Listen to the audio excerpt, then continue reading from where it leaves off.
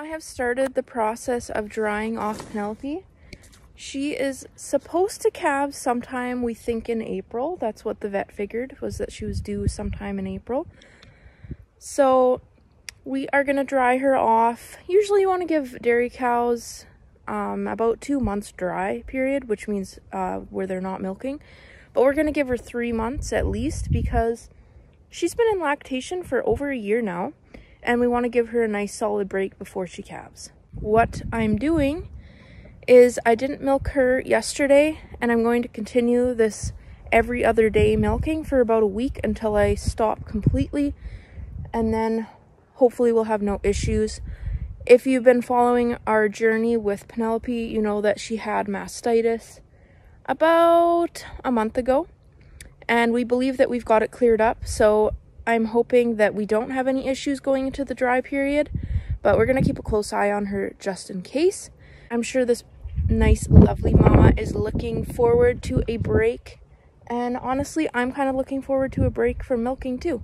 I got lots of other stuff that I got going on, and it'll be nice going into the very coldest months of the year here. We've had a pretty mild winter so far, but historically, January, February, March tend to be the colder months in our area of the world, so it's going to be nice not to have to milk then.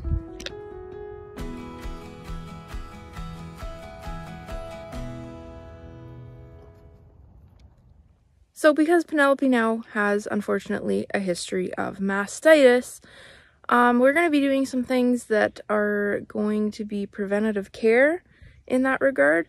So when we're drying her up, we are going to be making sure that her bedding and her shelter is really clean all the time. So cleaning it out, putting fresh straw in is going to be really important.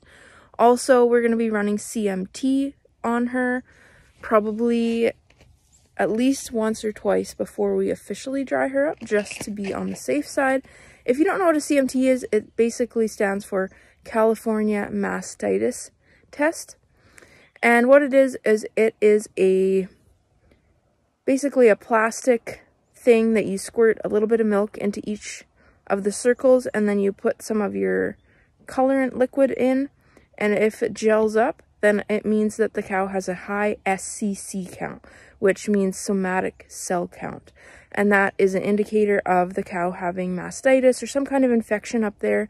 So it's just a good thing to use to check to see if they have some kind of thing festering in their udder, and you can tell which quarter it's on. So we're going to be doing that before we officially dry her up, just to make sure that there's nothing going on in there. And yeah, biggest thing is going to be just making sure that she does not have mastitis going into the dry period, because that's, from what I've heard, one of the worst things that can happen. It's going to be really sad not to have her fresh milk for the next 3 months or so, and probably even a little bit longer, because we probably won't want to be drinking the milk when it's full of colostrum. That is the plan. Penelope has her heifer calf that we grafted on Phoebe.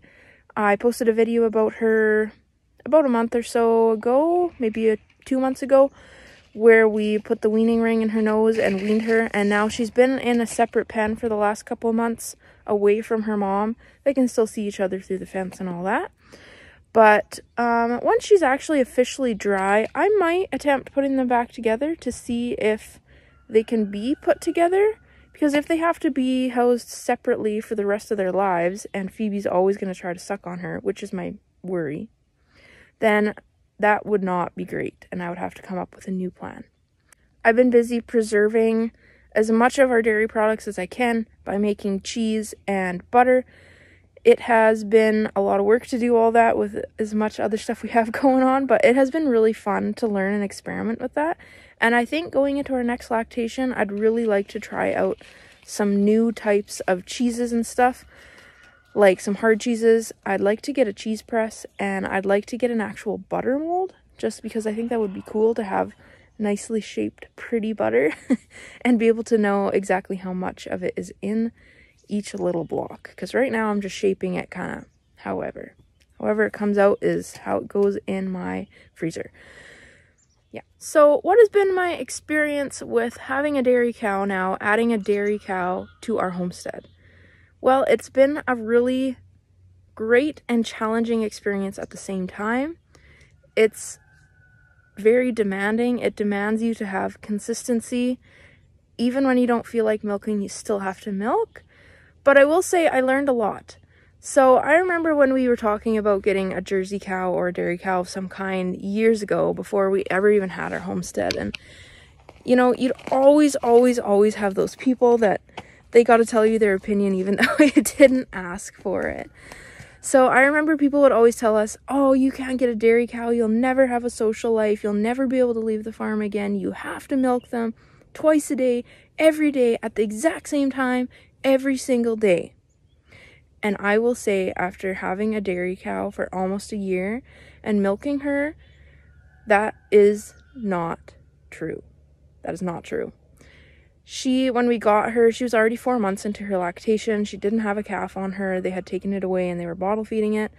So when we got her, we didn't really have much of a choice but other than to just milk her every day. However, you know what? There are things that happen in life and situations come up where you're not going to be able to milk every single day, or at least every day at the same time. So we knew that in order for us to keep a dairy cow on our homestead, we were going to have to come up with a plan where we could not be as consistent with milking. So what we did was we went and bought a beef bottle baby from a family member of mine. She was a heifer to another heifer, or a twin to another heifer, I should say. So we got ourselves a little Charolais Simmental heifer calf that we grafted onto Penelope. That was a bit worrisome because she was already 4 months into her lactation, and I wasn't sure if she's ever even raised a calf before, because I don't know if she just had the calf taken off her immediately.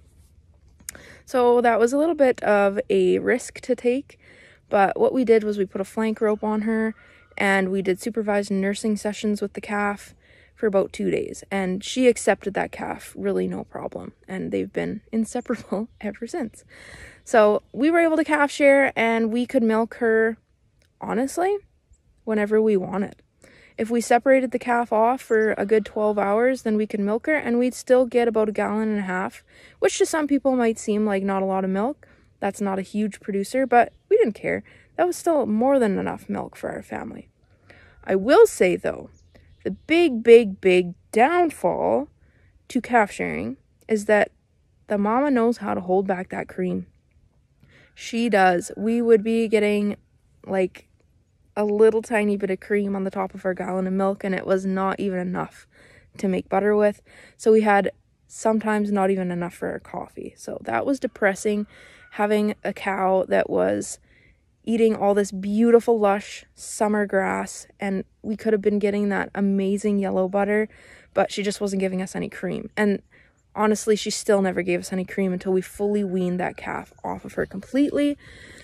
So going into the future, I don't know, if we really decide that that butter and that cream and the products we can make with the cream is of extreme importance to us, then we're going to have to not calf share.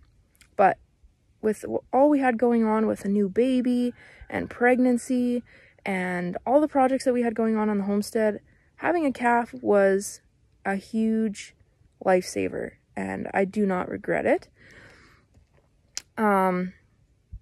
Penelope's been an amazing cow to work with. She's been one of those cows that you can tie her up with a halter and literally milk her anywhere on the farm. You do not have to put her in a stanchion or anything like that. We have had a few conversations, I'll put it. She has that typical Jersey attitude. Usually she's great, but there are some times where she decides to be a little ornery shit. So we've had some conversations. She's worn the flank rope a few times. She's gotten a few smacks here and there for headbutting. When she came to us, she was a real bad headbutter. And so we've had to have a few heart-to-hearts about not doing that. And she's gotten a lot better. So that's been good that she's gotten better, because it was not fun. Yeah. Other than that, like, she's been a really great cow. You can milk her in the barn, you can milk her outside, you can milk her in the wind, in the pouring rain. Like, she's just great. We never did get around to actually getting a milking machine. We've just been doing it by hand, and that's been fine. So I think next year my goal is to get a milking machine, not because I can't milk by hand, but just because it gives you the freedom to, you know, if you do have someone else come milk, then they can machine milk. It takes quite a while to milk out a cow by hand if you're not used to doing it. It's not necessarily that you have to have a whole ton of strength in your hands. Yes, your hands do get sore and you do need some strength in your hands and you get stronger over time. But really the biggest thing is having the technique and learning how to get the milk out efficiently. So for someone else to be able to do that, I don't know, I feel like that's a lot to ask of someone. So for us to get a milk machine, I think is important in that regard. And also because it will allow me, if I decide one day to milk 2 cows, then I can have a machine. Because honestly, I don't want to hand milk 2 cows. Very bad. I just don't. So when we got Penelope, we didn't really have the proper facilities. And that's been the case a lot of the time when we've got animals. So we used our stock trailer for a shelter for her and made a little makeshift pen.